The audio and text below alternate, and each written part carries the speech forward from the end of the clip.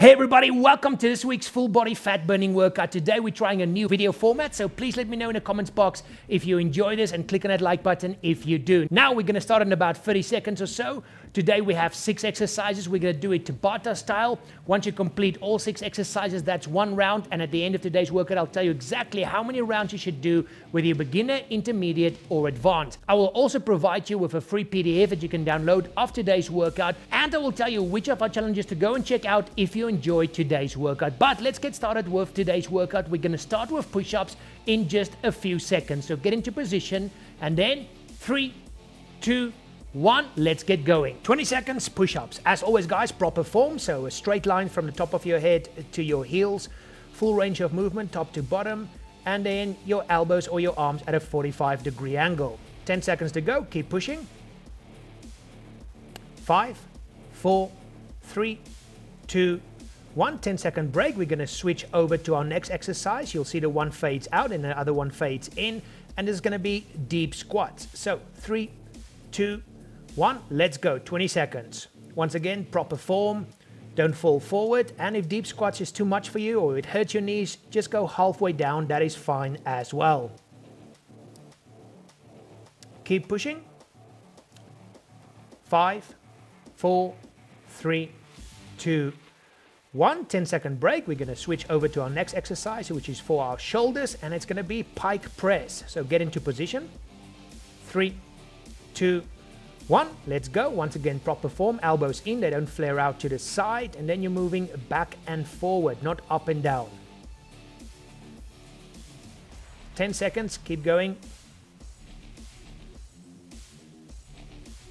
5, 4, 3, 2, 1. 10-second break, and then we're going to move on to our next exercise, hitting the posterior chain on the back of our body, butt, hamstrings, lower back, and we're going to do tabletop bridge. 20 seconds, let's go.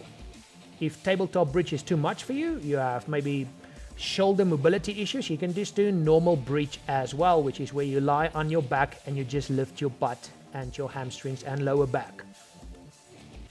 5 seconds to go. 3, 2, 1. 10-second break. Now we're going to move on to hitting those triceps and still our core and a little bit of our chest with close grip push-ups. So let's get into position. 3, 2, 1, let's go. 20 seconds.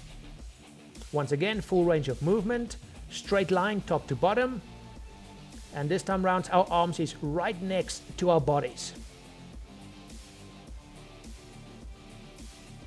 5, 4, 3, 2, 1. 10-second break, and then we're going to get our heart rate back up with a cardio exercise, and today we're just going to do jumping jacks. So you go as fast as you can for 20 seconds. Ready?